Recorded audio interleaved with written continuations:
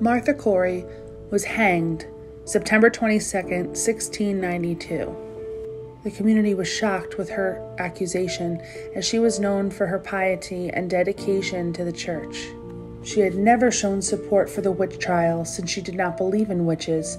She publicly denounced the trials as well as the judges who were involved in the various cases.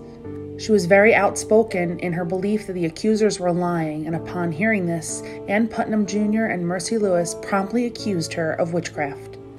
During the trial, the girls began to mimic her movements as if they were being controlled by her. Her husband, Giles Corey, defended her against the allegations, and in due time was also accused of witchcraft and slowly pressed to death.